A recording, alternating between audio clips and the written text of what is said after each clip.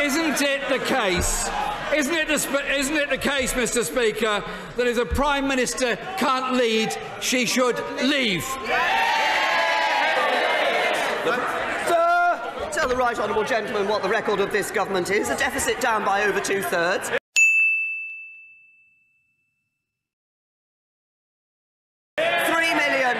3 million more people in jobs.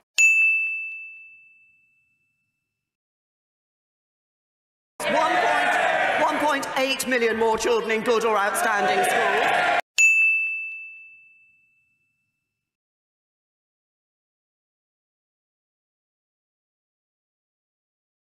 More people visiting A&E, more people getting operations than ever before. Record levels of funding into the NHS. Record levels of funding in the NHS. Record levels of funding into our schools.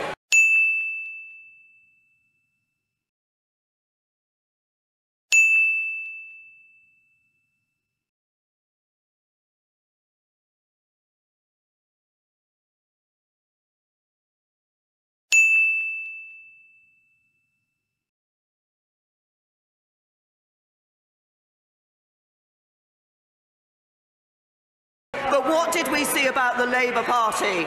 What did we see about the Labour Party from their conference? Well, what we saw...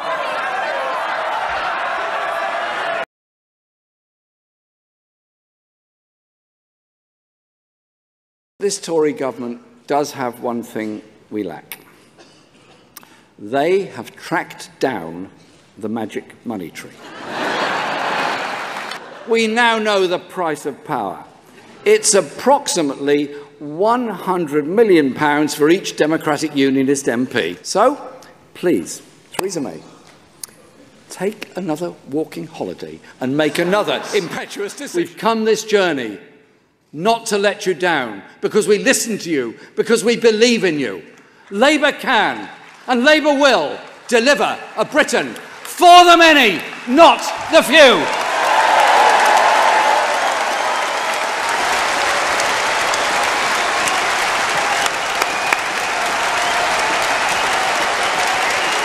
Meanwhile, 10 years after Northern Rock, our economy is back on track.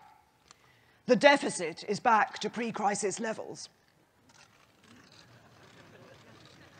Let this party celebrate the wealth creators, the risk takers, the innovators and entrepreneurs.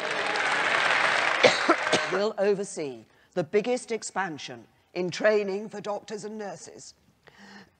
And we and